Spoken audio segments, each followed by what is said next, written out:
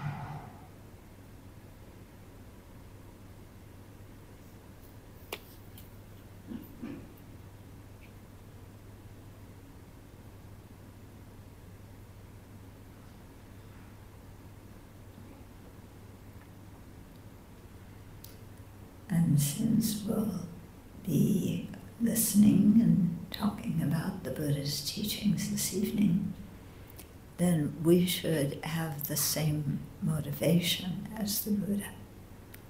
In other words, we're not here just to have a good time, although I hope we'll have a good time. We're not here to gain information so that we can talk to other people and pretend that we're very knowledgeable. But we want to have a motivation similar to the Buddha's motivation.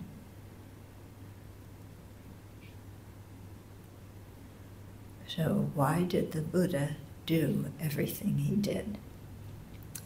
From the beginning of the path all the way up to Buddhahood, and then after he became a Buddha.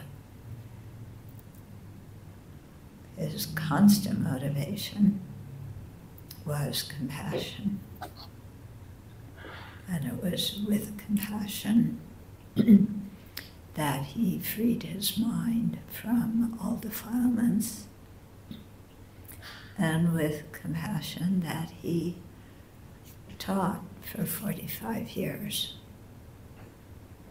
to all sorts of people without discriminating against them or favoring others. So take a minute and cultivate that, a similar motivation of compassion for all beings.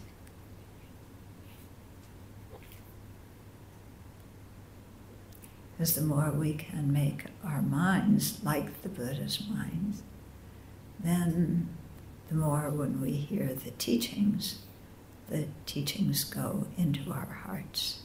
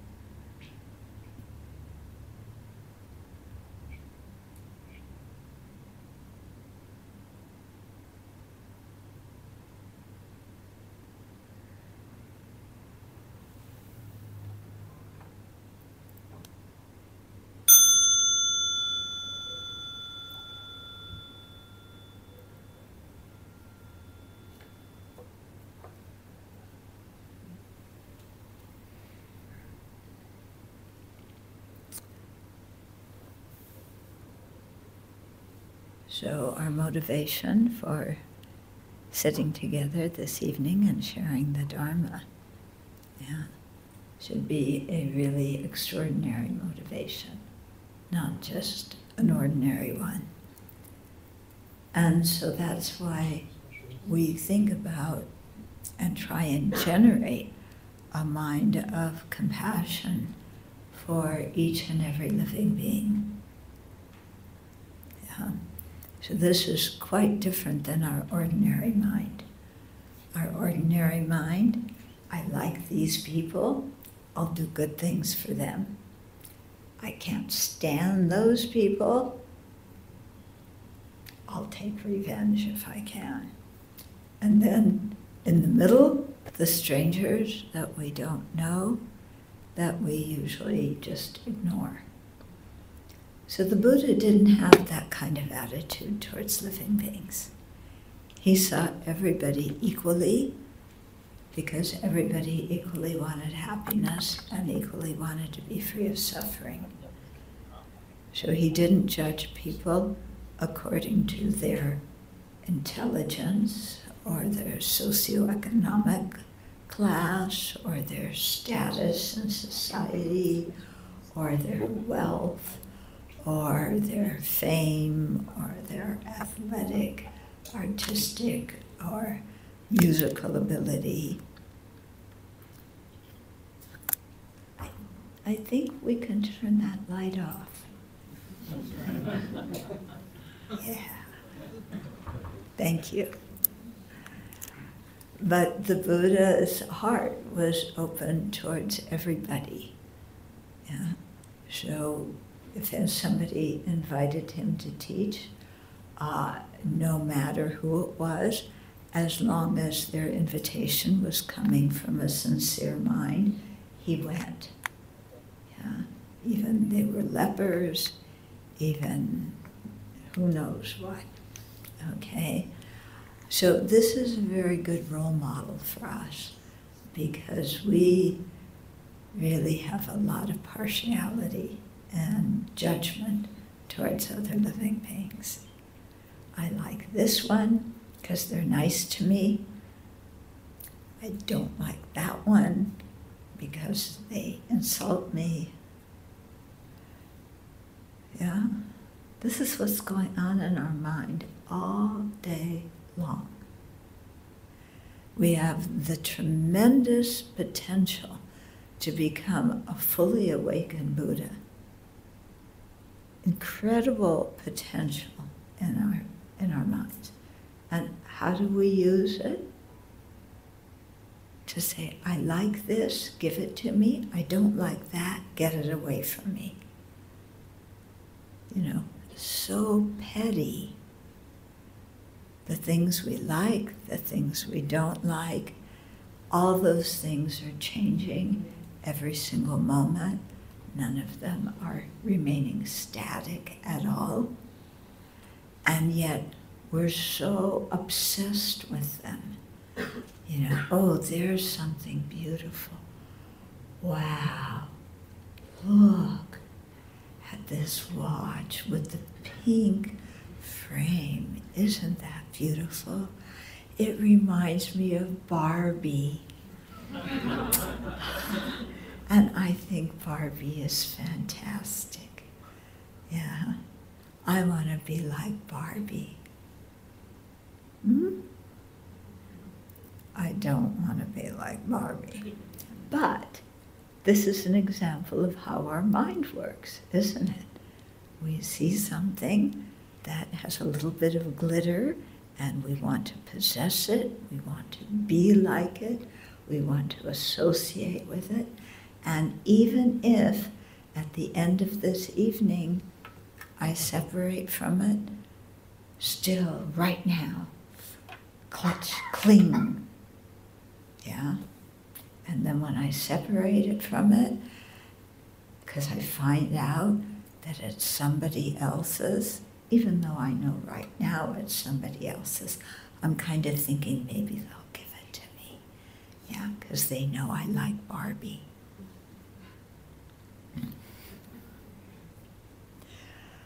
Yeah, but they take it back. And then I'm lost, I'm devastated, I'm so disappointed.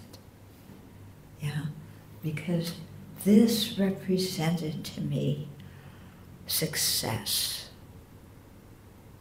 Yeah. So this is just something like this. But what about your car? Does your car represent success to you? Do you have a nice, shiny car? You know? Maybe a BMW, a Lexus, that you really hope that other people see and that they know that it's yours. And we feel successful then. Yeah. Actually, why are we feeling successful over a pile of junk metal? Because that's really what your BMW is. It may not be junk metal at this moment, but just wait a few years. Or maybe tomorrow somebody will smash into it. Yeah. But we just give it so much meaning. I want it. Yeah. And then we see a person, yeah, who looks at us like this and says, "You fool, you jerk, we worked together as a team at the office on a project, and you were supposed to lead us, but you disappeared. But So we did all the work. And then at the end, you came back, and when the boss came, you took all the credit. Oh, we don't like you. Yeah. We want to retaliate. And all these other people, you know, we're on the team who made it happen. So all my friends, we are all together, and we can't stand you. Yeah. We don't care who in this world thinks you're wonderful. We know you're not. Yeah, we get all wrapped up in planning how to take our revenge on this person who insulted us. Yeah. How to maybe embarrass him in front of a whole group of people. That's good revenge, isn't it? Yeah, embarrass somebody in front of a group of people. So we think about how to do that. And this is how we spend our time, although we have a precious human life, with all the necessary qualities so that we can encounter the Dharma and study it and have teachers and have friends to practice it with. Yeah, but how do we use our life? Planning revenge. Yeah. Shantideva, he's an 8th century Indian sage, and he wrote a book called Engaging in the Bodhisattva's Deeds. And he said, why do you want to take revenge if these people are going to die all by themselves? Yeah? It's a good point, isn't it? You know, everybody's impermanent. We're all going to die. So what's the use of taking revenge and wishing somebody to be dead? Just wait a little time. Yeah? But what kind of people are we if we wish that other people die? Yeah? Or that we wish that somebody gets thrown under the bus? Yeah. So that's hard to live with if we have that kind of mind. Okay? So what I'm getting at is the importance of monitoring our mind. You know, having a good intention about how we want to use our mind, how we want to use our time, and then checking up, yeah, and monitoring our mind and seeing if we're still doing what we had the aspiration to do. So there are 2 mental factors here. One is mindfulness, sati.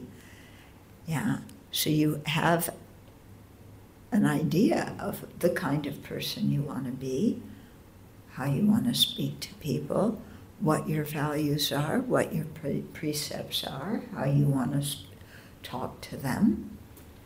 Yeah, and so you live and you try and keep this in mind. The mindfulness is to keep your mind on that. And then there's another mental factor, samprajana, which I like to translate as introspective awareness. So it's a mind, or a mental factor, actually, that monitors our mind. You know, I want to treat everybody fairly, without prejudice. And you watch your mind during the day. And do you do that? Or when there's people you like, are you like so wonderfully kind and sweet? And to people you don't like, meh. Okay, so you have to watch your mind. And if it goes off what you want it to pay attention to, then you need to bring it back. Okay? So this is where disconnect to connect comes in. Yeah. I discovered that whatever I talk about, I have to say the title of the talk once. Then people feel satisfied that they got what they wanted. But if I talk, even if I talk about the topic, but I don't say the title, then they're very disappointed. Yeah. I came here to hear about disconnect to connect. Yeah. Okay. So what do we have to disconnect from? Yeah. And what do we have to connect to? What we have to disconnect from is ignorance, anger, and clinging attachment, and all the other afflictions. Yeah. Pride, arrogance, jealousy, envy, lack of integrity, lack of consideration for others, laziness, forgetfulness. Buddha taught 84,000 of these things that we have to disconnect from. So we have a little bit of work ahead of us. Okay, we don't have to do it one by one. Okay, it's good to pick the ones that really trouble you the most in your life. Yeah, and really work, on those and disconnecting from them. So to disconnect from these mental afflictions, we have to know the antidotes to them. Okay? We have to know the right way to look at something, the virtuous way to look at something, so that we don't impute all of our wrong conceptions on top of things and on top of people. Okay? So it sounds good. Oh yeah, the afflictions, those are, mental states that make our mind disturbed, that make us do things that we don't feel good about. Yes, I want to get rid of my afflictions. But then, when we hear what it is that, the afflictions we should get rid of, we go, oh, but I actually like those states. Yeah? Like attachment. Yeah? Yeah. I think most of you know the Dharma pretty well already.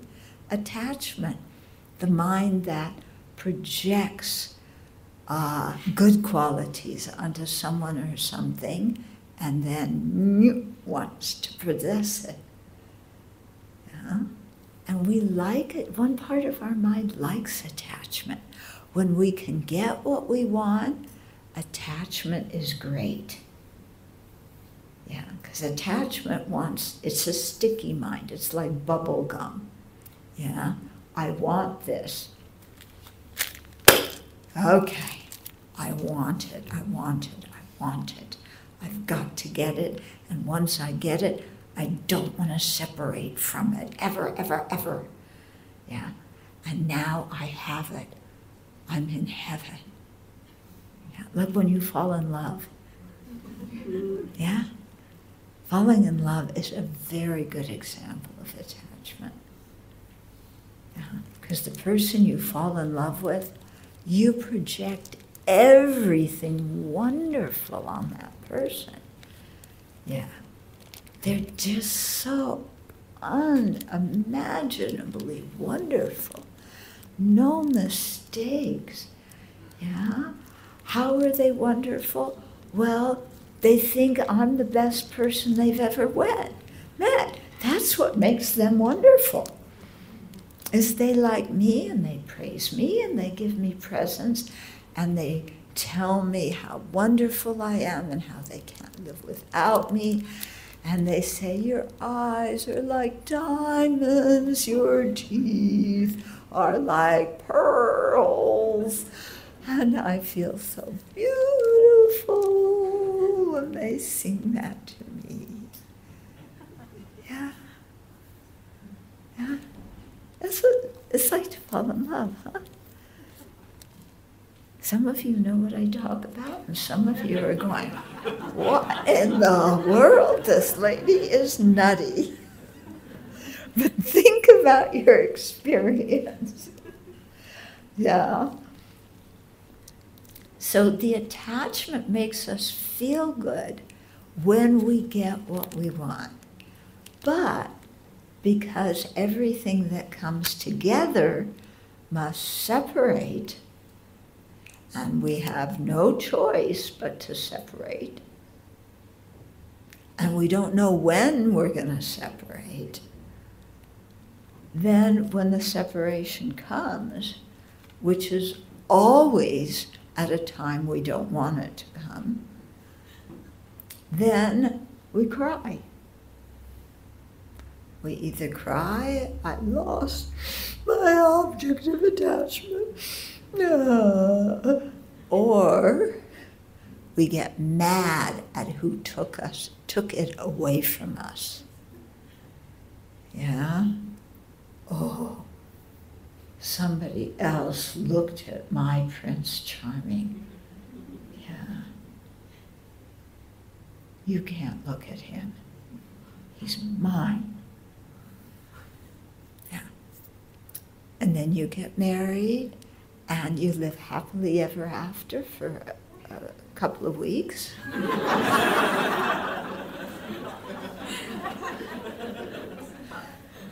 And then reality sets in, you know? And this person who was so wonderful, now he doesn't clean up after himself. He expects you to.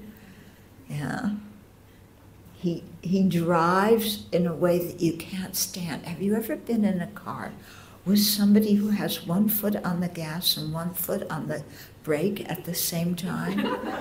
Yeah. So they press the gas, then they press the brake, then they press the gas, then the gas. So you're sitting in the seat going, and wait a minute, Prince Charming, you know, you don't know how to drive. Is it because you always rode a white horse? You don't know how to drive properly? Oh my goodness, what happened to you, Prince Charming? Yeah? You were so good looking when I met you, and now you have gray hair just like me, but I still look beautiful. Yeah? It's like that, isn't it? Yeah. And then you find out he gets in a bad mood. Yeah, sometimes he wakes up, he's in a foul mood. And when he comes home from work, he just plops himself down and says, "Cook dinner for me." Who do you think you are, buddy? Yeah, you cook dinner for me. That's what you said you'd do when we were courting. And now you're a hypocrite. Yeah, because, you know, he promised all sorts of things, yeah, when you were dating, didn't he? Promised all sorts of things. And now?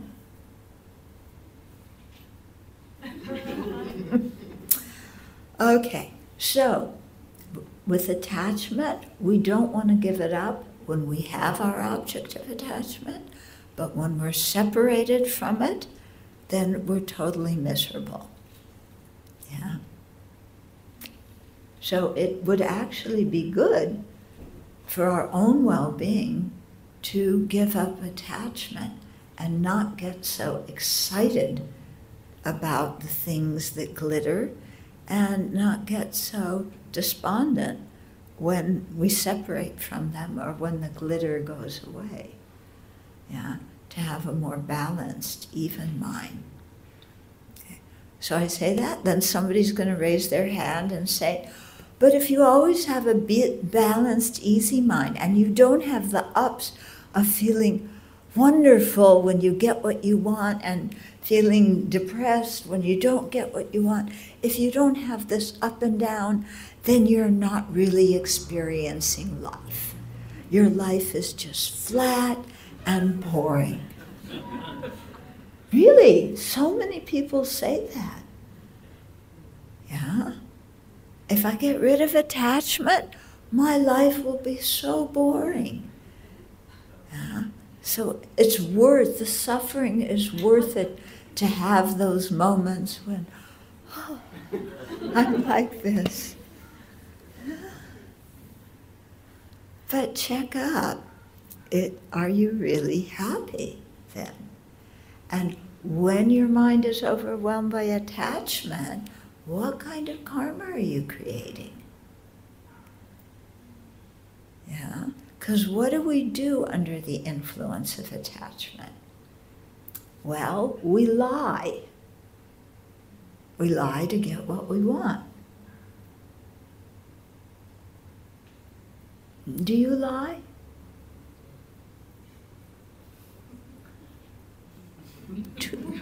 Okay, maybe 4 people lie. Yeah, 3 of them are the Sangha.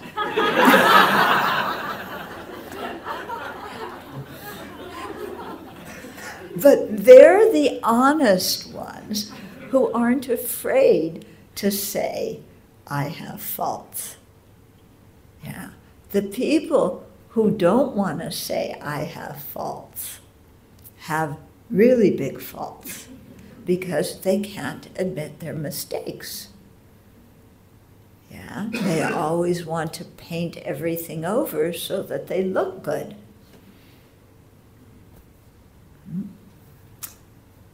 Okay. So we lie to get what we want. We backbite. We talk behind people's back to get what we want. We sit around and covet things that other people possess with our mind, just daydreaming about, oh, I want this, I want that. I went to my friend's house. They have such an amazing, gorgeous Buddha statue. You can't have craving for a Buddha statue. I don't have attachment. Yeah. But wow, if I had that big, beautiful Buddha statue, then all my Buddhist friends would be jealous. I want that statue. Yeah. And you know what I really want? I want a picture of me together with my teacher that my teacher signed with my name on it. To Chodron, with love from, the name of your teacher. Look, I am the most treasured disciple. Yeah, you want to see my picture? Yeah. This is me with Rinpoche or Sayadaw. This is me and Sayadaw. Yeah, me and Ajahn. And see, he even wrote his name and my name on it. Yeah, aren't I wonderful?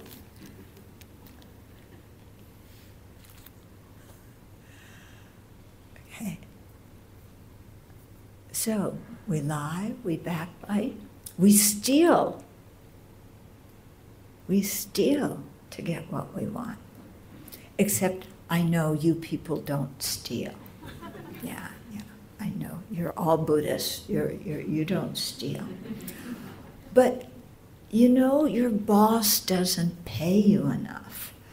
So it's okay to take office supplies and different things from your workplace because your boss should actually pay you more. And they don't. So you're just taking, you're not stealing. It's stuff that is really yours. Your boss just hasn't given it to you yet. Okay? Yeah. So we steal. sometimes people kill to get what they want. Yeah? Look at what Putin's doing. He wants to get land that belongs to Ukraine. So what does he do? He sits, because he's smart. He's not going to go kill. He's going to stay in his nice plush office. Have you seen Putin's office when he talks to people? There's a huge long table, yeah, like from here to there. He sits at one end, and all of his ministers and generals are at the other end, yeah, with a big space between. Yeah. Okay. So, and he wants to be, reassemble the Russian Empire from the 19th century. Yeah, talk about being old-fashioned. Yeah. He wants to retake all that land that used to belong to Russia, make it Russian again. So if he has to kill a few people, no problem, but he's not killing. He sends other people to do the dirty work for him. Yeah. And so how many lives have been lost in the war between Russia and Ukraine? I don't think we even have an accurate toll of it, but so many lives. Yeah. People who have potential. Did you know that there's Buddhists in Ukraine and Buddhists in Russia? Did you know that? Yeah, I've been to Russia to teach a few times. People really sincere want to learn the Dharma. We have one friend in Ukraine, and she didn't leave when the bombing started. She is such a good practitioner because everything that happens, she looks at it through the eyes of Dharma, and she's able to transform all that adversity into her Dharma practice. Yeah, quite an amazing person. Okay, so, but to get what we want, we create all sorts of negative karma. Yeah, who experiences the result of our negative karma? We do. And if you're the leader, like Putin, even though Putin may not have killed anybody himself, because all the killing was done under his order, he accumulates the karma of every single person who killed somebody in that war. Yeah. What kind of rebirth do you think Putin is going to have? Yeah. Really horrible rebirth. So horrible that we have to have compassion for him. Yeah, the mind is completely ignorant, knowing nothing about karma, not being able to distinguish virtue from non-virtue, and so doing whatever will satisfy his desires of this life. And after death, karma runs the show. Yeah.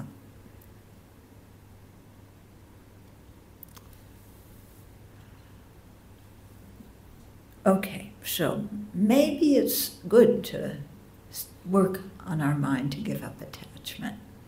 What are the antidotes to attachment? Well, how should we think in order to lessen our attachment to somebody? Well, first, or something, somebody or something. First of all, yeah, what I just was describing, run the whole movie in your mind of what it's going to be like and see that there's going to be separation, or things will break, or they will disappoint you, they won't be as good as you thought they were going to be. Yeah. So play it out in your mind. I find that this very useful, to really think, okay, there's this beautiful thing that I want, yeah, and then I imagine getting it, and then, anything nice that you get, it's gonna get old, isn't it? And it's gonna go out of style. So your nice, expensive car will go, after a few years, you have to trade it in and get a new one. And it'll get dented. Yeah. And then you put your kids in the car. What are little kids going to do in the car? Yeah, they're going to jump all over. And they'll probably throw up, too. And if you have a baby, they'll pee all over your new car. Okay? So if you play it out in your mind like that, you realize, there's really nothing there that's going to make me happy, that I can depend on to make me happy. Yeah? Because when we see an object and we project beauty on it, or we project good qualities, it appears to our mind of attachment as if the goodness is coming from its side, independent of our mind. But when we look closely, yeah, the beauty that we're seeing is projected by our mind. Because if the beauty was really on the side of the object, then everybody would like what we like. Because the beauty's there and it would come into everybody's eyes. But some of the things I think are wonderful that I'm attached to, other people go, bleh,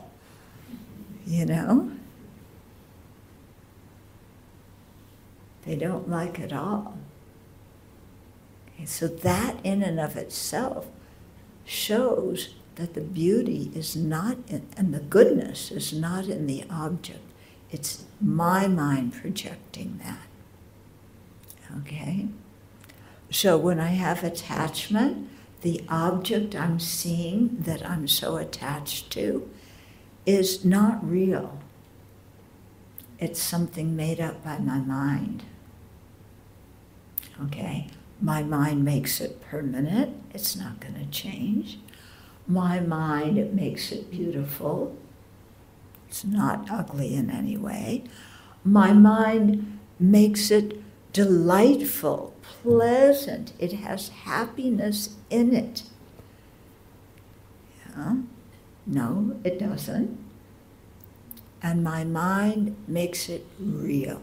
It has a real essence. Yeah. So these are called the 4 distortions. Yeah. I think in Theravada it's in the Theravada system too. Okay? So you meditate on impermanence, on things having the nature of dukkha, being unsatisfactory, and on selflessness. So those 3 are very, very good antidotes when you have attachment. Yeah. But it's also that other thing that I suggested, make a movie in your mind of how delightful it's going to be. You finally got this incredible car, and you drive it home, and your mom and dad are so happy. Look, my son, my daughter drives this expensive car, and now finally your parents praise you more than they praise your siblings because you are now a success. You have that expensive car. Yeah. So you feel very proud of yourself. Yeah. That's the first scene in the movie you're running.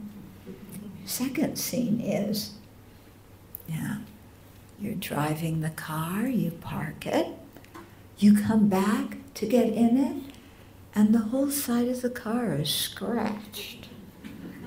Because somebody else was trying to park there, and it was clearly somebody like me when I was 16 trying to park a car. Yeah. So, okay, it's a little scratched, you know.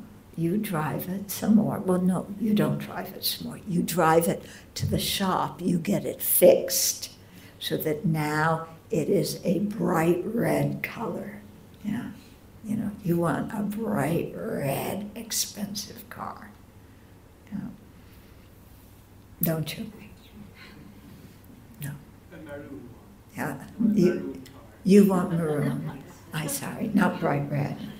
Oh, okay. Yeah, we'll see what we can do. So, you know, then you're driving your maroon car after you had it fixed, you know, and then somebody rear ends you. Yeah, you're at a light, and some driver, you know, behind you. This one isn't 16. This one is 85. And they drive, and boom! And you're like, whoa, what happened? And you get out, and there's Grandpa, you know? And he says, oh dear, I think I made a little dent in your car. Yeah. That's if Grandpa stays around. Some drivers disappear. They hit and they go. Yeah. So you don't know who hit your beautiful car.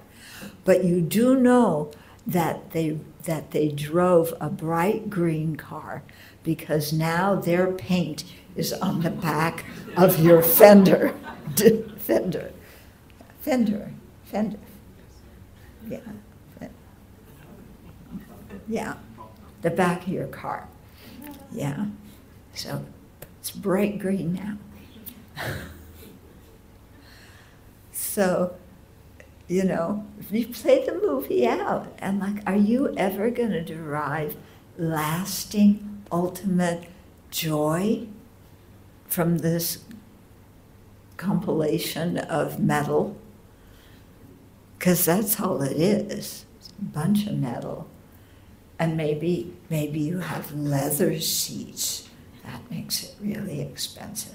It also makes it very uncomfortable if the sun's been shining on it. Or maybe you have plastic seats.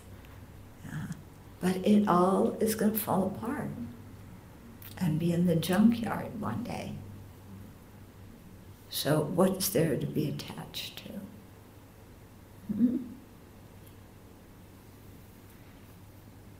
I had a friend who, he was a student in one of the Dharma classes, and he was a doctor. And doctors in the States have the reputation of being quite wealthy, and so they have very, very nice cars. But he drove some old car. I don't know the model because I cannot tell one car, the make of a car, one from another, you know. I can tell the color, but, you know, a Volkswagen from a Lexus, I can't tell you the difference. Okay, I'm sure you can. Anyway, so he didn't have an expensive car, but he was supposed to because he had the image of being a doctor. Yeah? But he was totally okay with it. He was totally okay with not having an expensive car. Yeah? I thought, that's smart. Mm-hmm. Because it's very interesting you probably have noticed that when you have a certain occupation, yeah, then you have to drive a certain kind of car. Your spouse has to look a certain kind of way. Yeah? Look who Donald Trump marries. Yeah?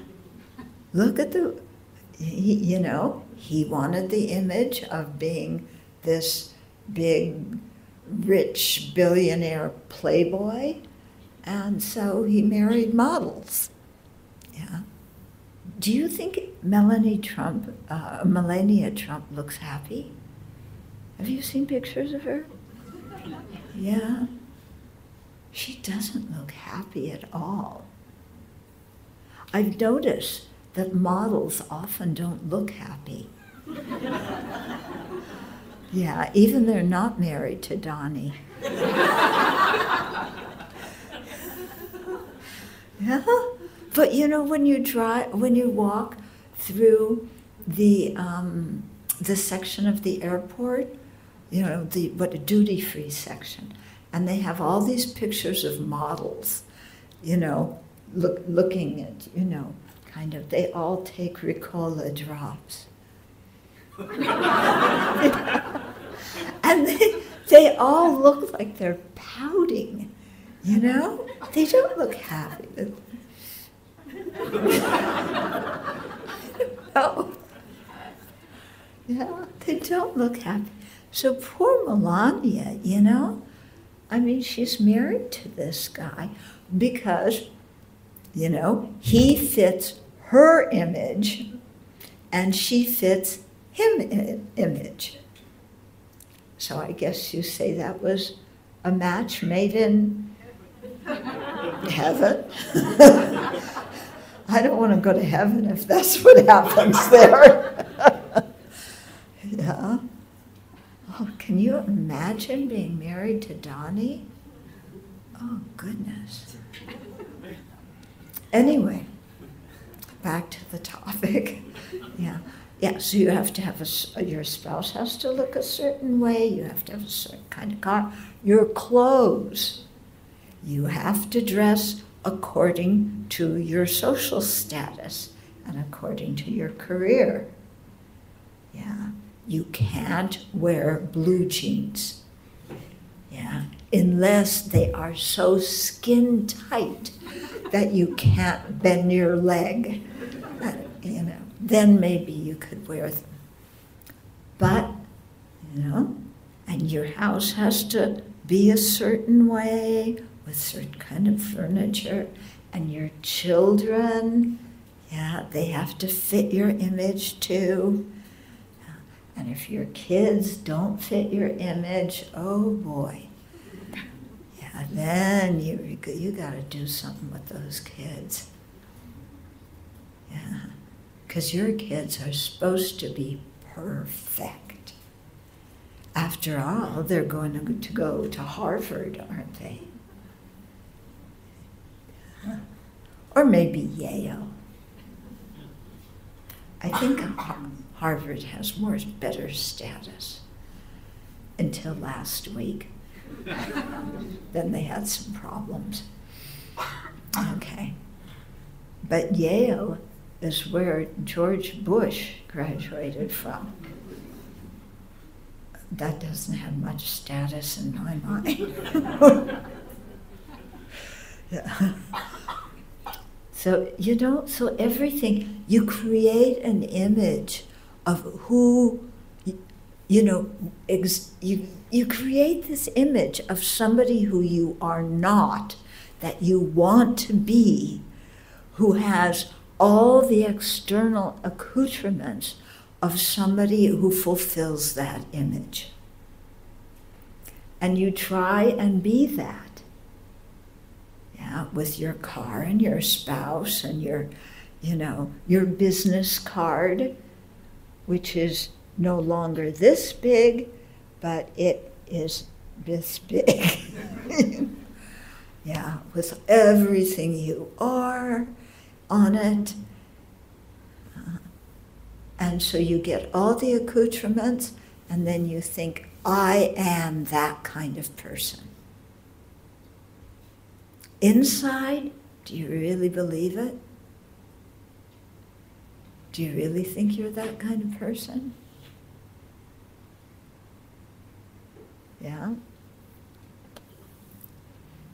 If Donnie thought, Donnie's my nickname for him. Yeah. If Donnie really thought he was this rich, successful business person who was, going to be the leader of the world, why does he talk the way he talks? Yeah? Why does he act the way he acts? If he really had self-confidence that he was a successful person, why does he need to badmouth other people? Yeah? If we really have self-confidence, why do we need to criticize other people and put them down to show that we're better? Yeah? If we really have good qualities and we're confident in them, not arrogant, but confident, yeah, then we don't need to show off to anybody. Yeah. This is reminding me of a conversation I had with the incarnation of one of my precious teachers. Yeah. It's interesting in the Tibetan system. When you first meet an excellent teacher, sometimes they're quite old. He must have been in his 80s. Then they pass away, then they get reborn, then you know them when they're young. So first you know them when they're old, then you know them when they're young. Anyway, so I was talking with the young one, and he was saying, if I'm a good cook, I don't need to go around and tell the whole world what a good cook I am. All I need to do is cook a meal, and then people can see for themselves. So if we really have confidence in ourselves, we don't have any need to go around and boast to other people or criticize people or whatever.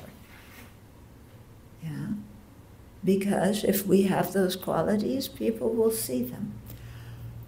We don't become proud of those qualities because there's nothing mine about our good qualities. We might think, my artistic ability, my business,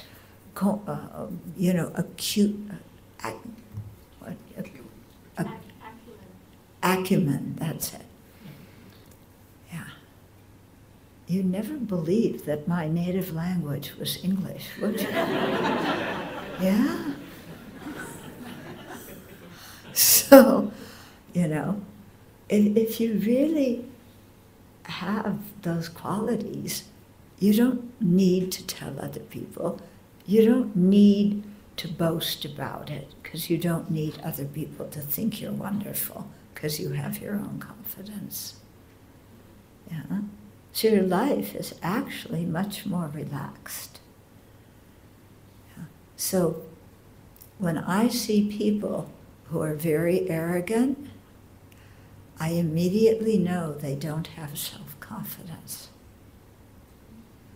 When I see people who are humble, then I know they have self-confidence. One time, I think this was in 1989, right about the time when the Dalai Lama won the Nobel Peace Prize. And he was in California speaking at some kind of conference. So the conference, was thousands of people at the conference, And he was on the panel. It was quite a big panel with all these experts. I don't know what the experts were experts in, but they were experts. Yeah. And if somebody's an expert, yeah. So somebody in the audience raised their hand and asked a question, you know, to the Dalai Lama. And His Holiness looked at that. He looked and he paused for a minute. And then he said, "I don't know."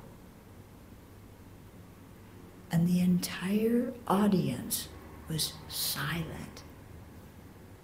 The expert of the panel of experts said, "I don't know."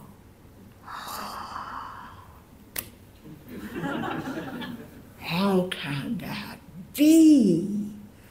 We're relying on him to tell us the perfect answer. And he said, "I don't know." And then, as if that weren't enough, he looked at the other panelists and he said, "What do you people think?" Wow. Yeah? He's the expert of the experts, and he asked them for their opinions. Wow. Yeah? So that tells you a lot about the kind of person he is. Yeah? He didn't, somebody asked the question. Maybe he does, let's say he doesn't know the answer. He doesn't say, "Well, what kind of question is that?" In other words, tell the person who asked the question it was a dumb question. Yeah, and I'm an expert. I'm not going to answer a dumb question. Yeah. Who are you asking me that question? Yeah, you are asking me that question. Yeah. Or you change the subject. Yeah, when you don't know the answer, what do? We change the subject. Yeah. Yeah, so we do anything but say, "I don't know," in front of a group of people. Yeah, because talk about an object of attachment, our reputation. Our reputation is one of our most precious objects of attachment. What other people think of me. Yeah, I live and die for what other people think of me. What are other people's opinions of you? What is somebody's opinion of you? Yeah, it's a thought in their mind. Can you see the thought? Is it material in nature? How long does that thought in somebody else's mind last? Like that. So why am I so attached to those thoughts that are gone like this in somebody else's mind? Why do I care so much what other people think of me?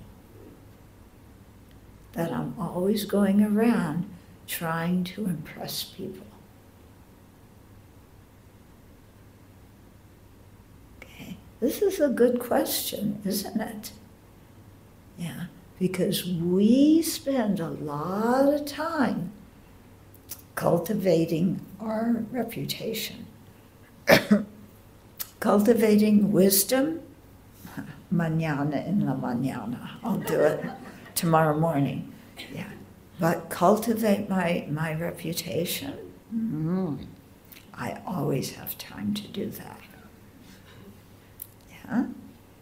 Even when I'm lying in bed, before I go to sleep, I think of what I'm going to look like after I impress all these people so that they think that the phony baloney facade I have is who I really am.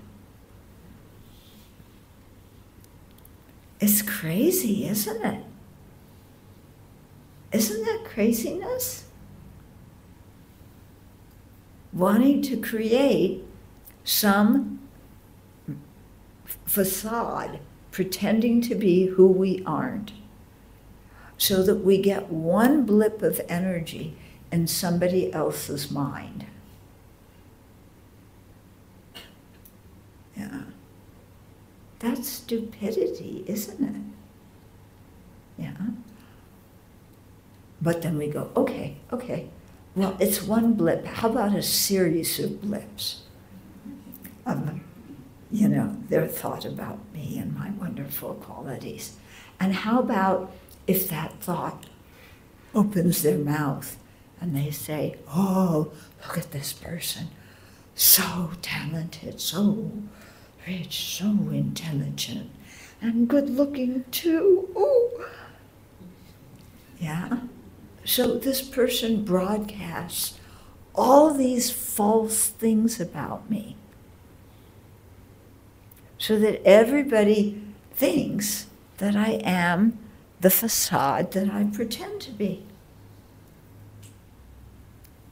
Yeah? Until they get to know me. And then cracks appear. Cracks appear. Yeah, I created this image. I'm on TV. They write articles about me in the news. But somebody who really gets to know me, what do they see? Somebody who doesn't have self-confidence, somebody who's arrogant, somebody who only cares for themselves, is narcissistic. Yeah? Somebody who lies to cover up their faults. People will see who we really are. And then our reputation. Yeah. But in our mind, yeah, even though with one person, maybe they saw through it and our reputation is ruined with that one person. But we still are hanging on to when I die, somebody will write this fantastic obituary about me. Yeah, this beautiful one with poetic, beautiful phrases praising me. Yeah, and it'll be in, the major newspapers around the world, my obit. Yeah. And they'll televise my funeral. And the whole world will go, oh, she was so wonderful. What a loss for our world. Oh. And we dream about our obituary and how wonderful our reputation will be, and everybody knows it. The only problem with being attached to our reputation in an obituary is that we're not going to be here to delight in all the fame we get. Yeah? Because we'll be reborn in some other realm,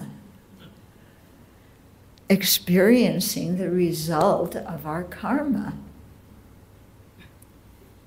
Yeah. So we can't even enjoy the fame that we get finally after we die, when everybody has to say something nice about us. Yeah. Have you ever noticed You know, when somebody dies, you have to say something nice, even you don't like them. Even they're full of faults, you have to say something nice. Yeah? And then after a couple of days, then you can tell the truth. Yeah. We human beings are too much, aren't we? Yeah? We're so fake. We're so fake. Yeah? At least, you know, dogs and cats, you know where they're at and what they feel. Yeah? You know. Yeah? If your dog's happy, you know your dog's happy. If your dog's unhappy, you know. Yeah? You know, maybe your dog, well, no, I think when they're hungry and they want you to feed them, okay, you know, they'll shake paws with you, okay. So they'll do what you want to impress you so that you give them a treat. Yeah, cats will not do that. Yeah. Yeah, cats, you really know where they're at. Dogs will kind of, you know, do something to get the treat. We have cats at our monastery. Oh, don't get me talking about our cats. Oh, yes. It's almost time to stop. Anyway, you wanted to hear about our cats.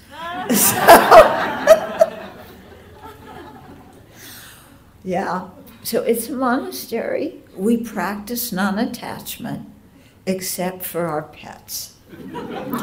Yeah, our cats are wonderful until they fight. But, you know, our cats, we have 4 cats. Yeah, what are their names? Maitri, Karuna, Mudita, Upekkha. Huh? You recognize that? Yeah. So they're the 4 Brahma Viharas. So we just have to get them to act according to their names. Yeah. Maitri does a good job of being very loving and friendly, unless she's around the other 3. Then she doesn't get along with them. But otherwise, she's quite loving. Yeah. Karuna's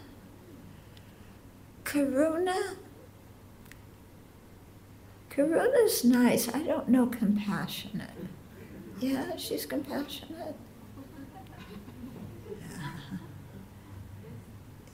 Yeah, what does she do? Oh, when you're sad, she knows. She'll come and sit on your lap. Karuna? Yeah. Not on my lap. When I've been sick or sad, she'll come look for me. She'll come, yeah? And I'm not like a popular cat person. So. Okay. Upekkha?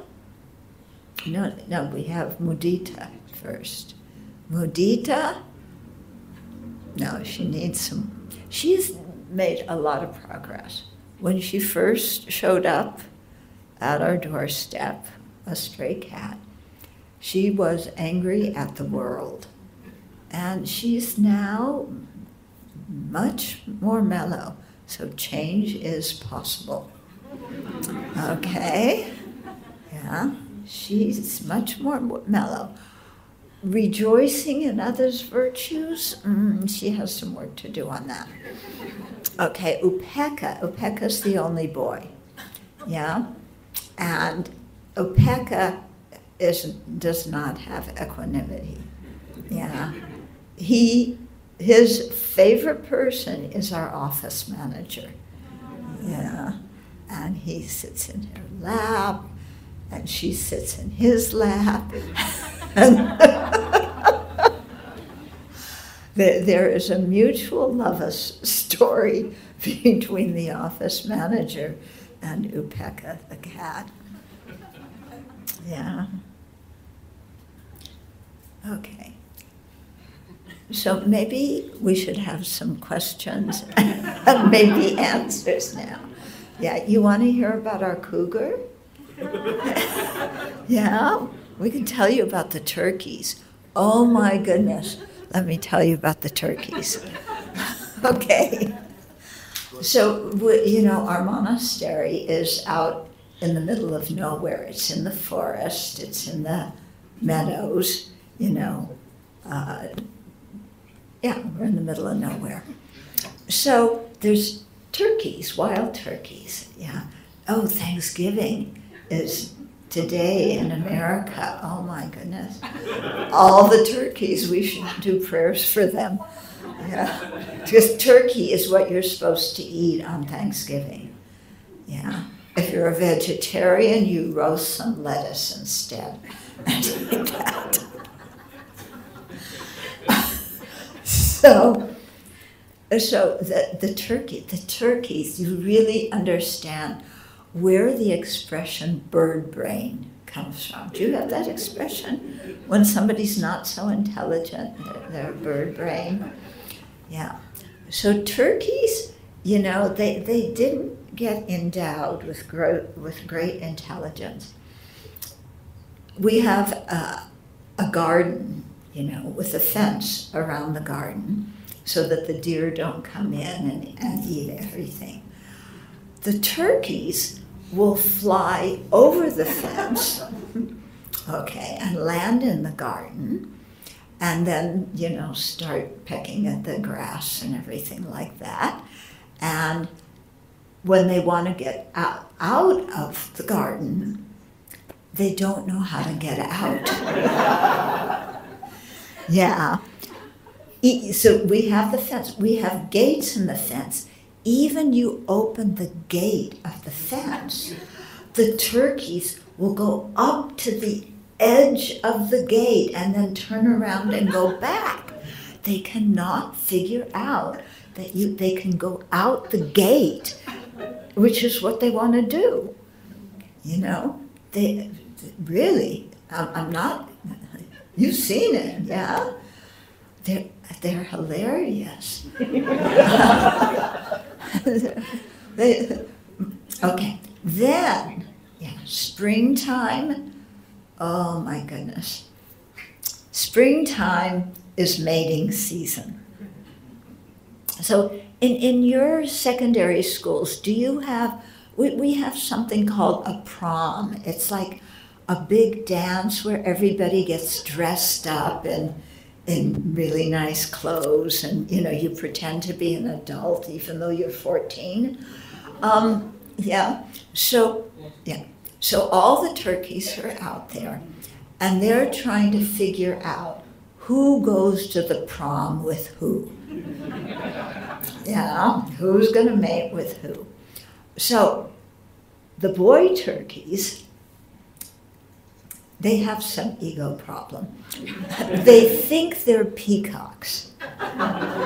Yeah? Peacocks have beautiful feathers. Yeah? They open their feathers. They're beautiful. Turkeys spread their feathers. They're turkeys. What do you expect? Yeah, they're not beautiful like peacocks. And plus, the boy turkeys, this is the boy turkeys who do this. The girl turkeys ignore the boys. It's really like secondary school, Yeah, the boys are all, the boy turkeys, they have this red thing that comes here off their chin, and they have a blue one. Where's the blue one come off of? Somewhere in their face. And they're so ugly, but they're trying to impress all the girl turkeys, walking around with their feathers like this and their blue thing and their red thing, like this. And then they'll fight, they'll fight with each other. And the boy turkeys they go crazy, and pecking at each other and with their wings like this. And, And then, okay, so they fight. Then they want to look good again for the girl turkeys. So we have on the back of our meditation hall, we have a window, a large window. So the boy turkeys go up to the window. Well, it's a sliding glass door, not a window. So full length. So the boy turkeys go up. They can see their reflection in the in the glass, and they look, and then they start pecking at the glass. Peck, peck, peck, peck, and you're in the hall trying to meditate, and they're peck, peck, peck, peck, peck. Yeah, it's true. Yeah. And then I guess they finally, they come pretty close to figuring out who's going to the prom with who, But meanwhile, the girls basically ignore them. Yeah, the boys are like fluttering around with the girls, and the girls are just there pecking for their food. And, who are these? These guys are turkeys.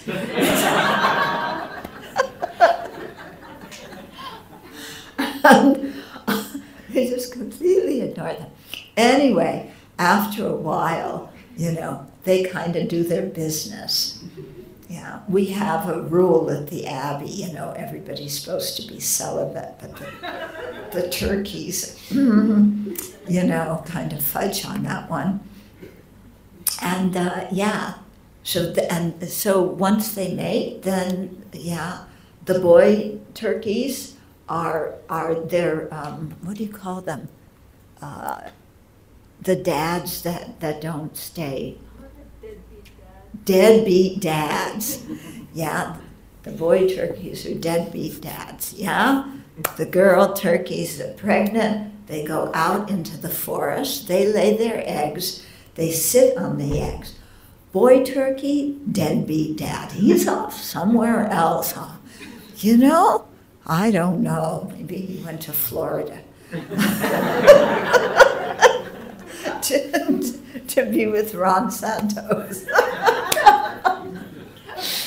Oh, sorry, you guys don't know American politics, or maybe you do, but American politics are crazy. Yeah. So anyway, and so then the girl turkeys are out there. They're very good mamas. Yeah. They read the Good Housekeeping magazine. They know how to be good mothers. So they sit on their eggs, and the eggs hatch. And then usually in June, late June, sometimes early July, then we see all these really cute little chicks, that come running out. And mama turkeys really have, some of them, they'll have like 10 or 11 little creatures, and what mama turkey has to do to keep all her turkeys, her little kids together, oh my goodness, because George goes that direction and Ethel goes here, and, Jason's running over there and Matilda's going somewhere else. And Mama Turkey wants to guide all of her kids somewhere, And so most of them will come, but a few of them are kind of rebellious, just like we were, when we got to be teenagers. So, so what I'm getting at, I'm not just telling you funny stories. It's like, this is how human beings are. Yeah? This is how human beings act. The turkeys are wonderful examples of how human beings act. Yeah? And, and everything you see, when you study human beings is a Dharma teaching. Yeah? If you can read a newspaper and it becomes an incredible Dharma teaching. Yeah, very often about karma, or about attachment, or about anger. Yeah, you just sit and watch, and there's everything the Buddha taught right in front of your nose. You can see it everywhere except in yourself. That's our problem. Yeah, we can see how everybody else is in samsara, but us, no. Our problem isn't that we're in samsara. Our problem is that the rest of the world doesn't realize that we are the center of the universe. Yeah, that's our problem. If the world only realized that, everything would be okay. Yeah, but they don't.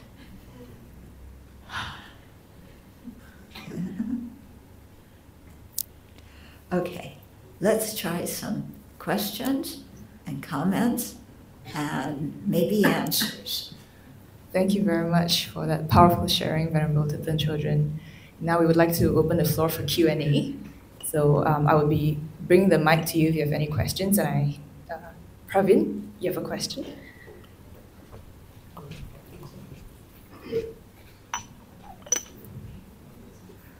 Thank you. Hello, Venerable. Sorry. Yes, hello, Venerable. Your talk was super lovely. Your talk previously, which I attended, was just as lovely, so I'm happy to see you again.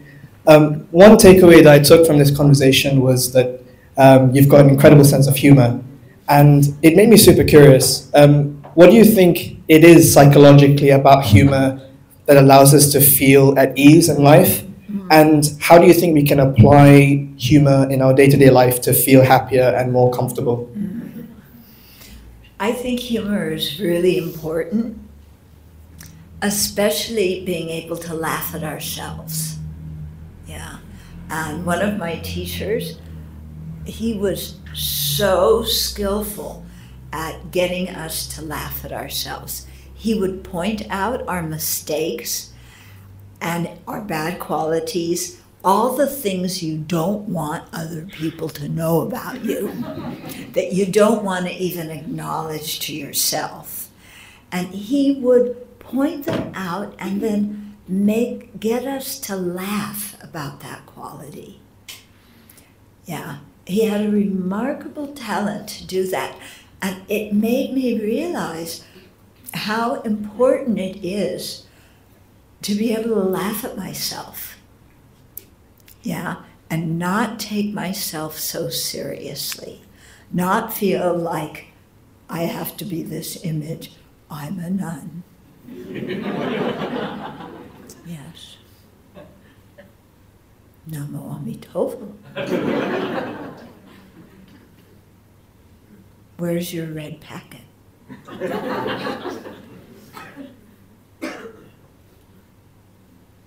You don't have a red packet that you're going to give to me?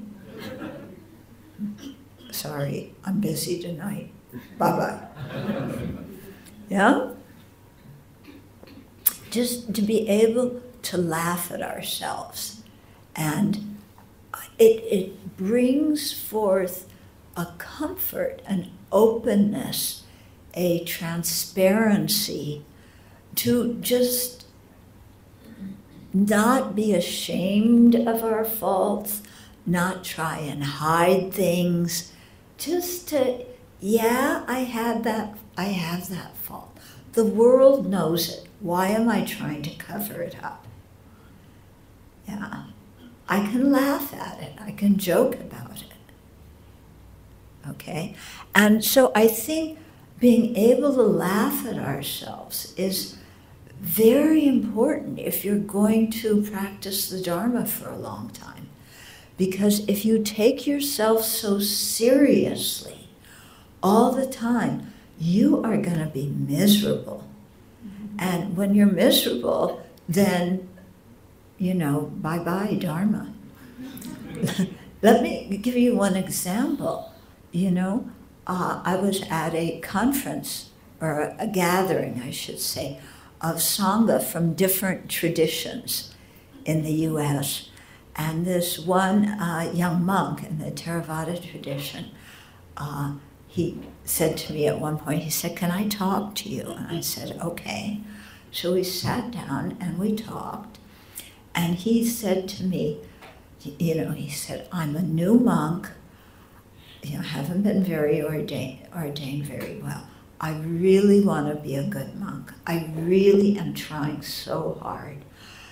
But whenever I think of the Buddha looking at me, I see the Buddha frowning and scolding me and saying, you're not keeping your precepts very well.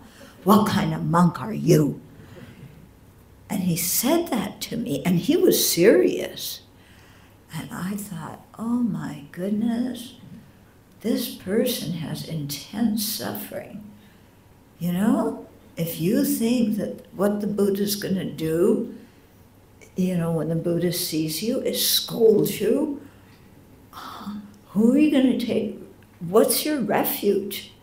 Who are you going to take refuge in? What path are you going to follow if you think like that? So I talked to him a long time about low self-esteem and that kind of stuff. But I really emphasized how important it is to laugh at yourself and not take yourself so seriously. Yeah. And then, it's interesting, this happened many years ago. Then this year, he and another monk came to visit our monastery. And he was still in robes, and he was much happier. Yeah. It was good to see. Thank you very much for that. Your clarification, that was very powerful as well. Do we have another question from the floor? Then you may raise your hands and I'll... Yes, we can.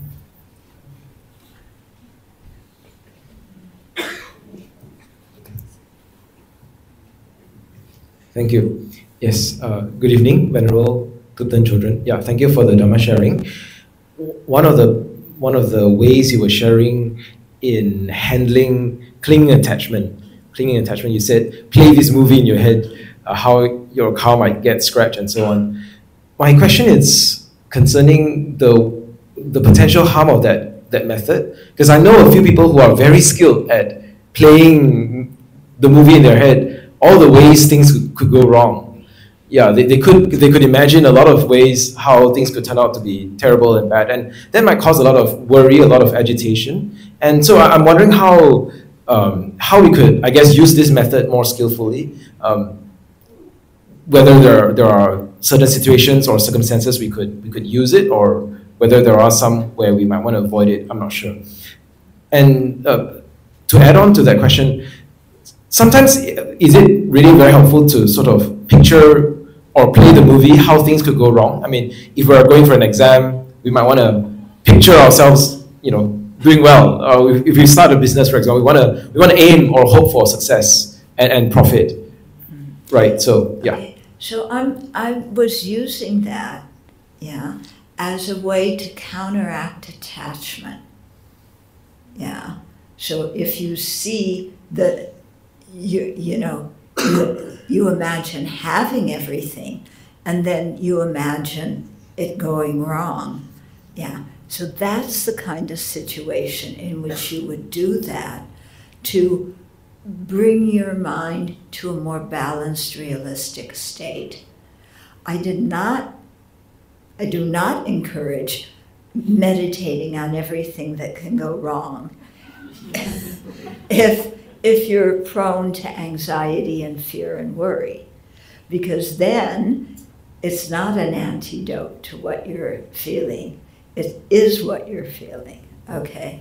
So when you apply antidotes, you have to apply them at the proper time and to the particular affliction, okay? Yeah. So when you're angry, you might want to think of somebody's good qualities. That's not the time to think of, their faults.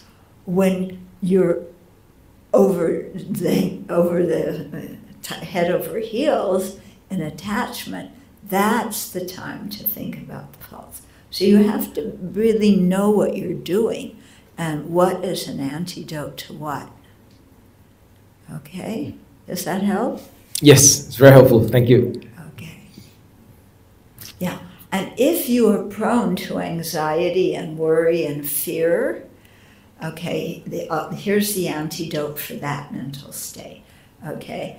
What you do is, especially everything that can go wrong, all your faults, all this stuff, that you go over and over and over again in your mind. Yeah, write them down. This is your self-talk, because sometimes our self-talk is poison. I can't do anything right, nobody loves me, everything I do, everything I make breaks. Look, when you talk to yourself, what kind of thoughts do you think about yourself? Very often, this kind of stuff, So if you're prone to thinking like that, then the antidote is, write it down, take one of them. One of them is usually, I can't do anything right. Then you ask yourself, is that true? Is that true that I can't do anything right? Because I keep saying it to myself, oh, I'm such a failure, I can't do anything right. Is that true? Yeah? Is it true you can't do anything right? Yeah, you brushed your teeth. Yeah. You got dressed in the morning. You're potty trained. Yeah. You drove your car or got on the bus or whatever to get here. You went to work. You do a lot of things right. Yeah. You don't have to be perfect. But if all the things we tell ourselves that are so negative, I'm so ugly. Oh, I'm so ugly. You look in the mirror, and there are all these gray hairs and wrinkles, and then what my dermatologist calls barnacles. They're all over your face, all over your body, these things that grow on you. Yeah. And then you remember this Dharma teaching you had like 5 decades ago when your teacher said, you're very attached to your appearance now, but if you were to look in the mirror and see what you look like in 50 years from now, you would fall over. And then, there it is. Yeah, you're looking in the mirror, and you're 50 years older than when your teacher said that. And it's like, wait a minute, that's not me. But it is me. It is me. Okay, so I'm ugly. That's okay. Yeah? If people don't like me because I don't look like Melania Trump, actually, I don't think she's very pretty. Yeah? She's always... Anyway, enough about her. Yeah, I have compassion for that lady. Yeah. You think your husband has problems. Yeah. Okay, but you think, okay, I'm ugly. I can accept that. Yeah, I walk down the street. If people stare at me now, it's not because I'm beautiful. It's because they don't know who in the world I am and what planet I came from. Because who looks like me besides those 3? And when they see a few of us walking down the street, it's like, Mars? Jupiter? What does your spaceship look like? But, you know, at some point, you say in your life, if people only like me because of how I look, then I don't have very good friends. Yeah? And I don't really want people to like me because of my appearance. I want, or at least my external beauty. Yeah? I want people to look inside and see internal beauty. So what I want to spend my day doing is not this, yeah, but this, because this is how you create internal beauty. Yeah. So you know, you learn to much more self-acceptance, hopefully. If you're still attached, yeah, then, you know, then what do? Then you go and you get Botox, yeah, so stretch everything out, yeah. So you get Botox, and then some, you know, you go to the dermatologist, and then they fry all your barnacles off, and so for a week or two you look really weird, yeah. So, I mean, what's the choice? You either accept yourself or you're miserable. Yeah? And you really see that friends, that people that like you because you look good, yeah, they're not going to be friends for long because we're all getting older and uglier. And that's the reality of it. Isn't it? Are you getting older and more attractive? Yeah. Thank you, Venerable. I think we have 2 more questions from the floor. So we'll start with Sister Michelle. Okay, I'll try and keep it short because it's getting late. Oh, it's 9:30. Good evening, Venerable. Yes. This is not really a question, but more of a request. I attended your talk where you were a panelist, and there was a question from the floor which I forgot what it was, but you gave the answer about how we could start the day wanting no harm to all beings and so on. I really like the phrase, but Yeah. I just thought it was so beautiful, but I can't remember the whole thing. So is this a request if you could repeat that? Yeah, I'll tell Thank you. Yeah. Oh, I'm so glad that somebody got something out of that. So, a really good way to practice the Dharma is when you first wake up in the morning to cultivate your motivation. Yeah. And what is the most important thing that you have to do every single day of your life? Yeah. I think when I wake up, the most important thing I have to do is not run here and there and this and that. It's don't harm anybody. Whatever I do that day, most important, don't harm anybody. Yeah. Another very important thing to do every day, benefit others. Again, in whatever small or large way I can. So before you even get out of bed in the morning, you know, generate that motivation. Today, as much as possible, I will not harm others physically, verbally, or even mentally thinking bad thoughts about them. And today, as much as possible, I will be a benefit to others. Yeah. It doesn't have to be some extraordinary thing that everybody notices. It could be passing the salt, or, you know, giving somebody a cup of water. You guys have a question? So you set that intention in the day, and it really makes a difference. Thank you very much, Venerable, for answering our questions.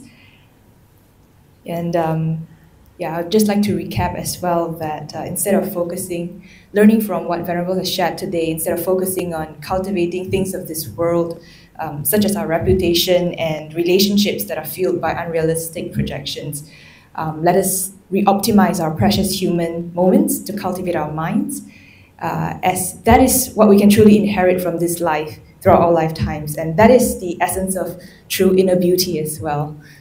Yeah, and let us strive to gradually disconnect from attachment, aversion, and ignorance, and connect more with our beautiful qualities like generosity, kindness, and wisdom through mindfulness and clear awareness. With that, we would like to invite Venerable to lead us in sharing of merits. So we do almost as many of our prayers as we can in English, yeah, so that we understand. This is our monastery, so that we understand what we're saying. Okay. Due to this merit, may we soon attain the awakened state of Guru Buddha, that we may be able to liberate all sentient beings from their sufferings. May the precious Bodhi mind, not yet born, arise and grow. May that born have no decline, but increase forevermore.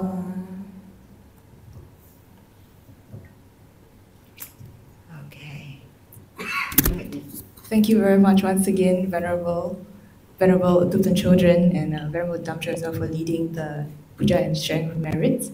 Now let us all rise and give 3 bows out of gratitude and respect for Venerable Thubten Chodron. To bow for the first time. Second bow. Third bow. Sadhu, sadhu, sadhu.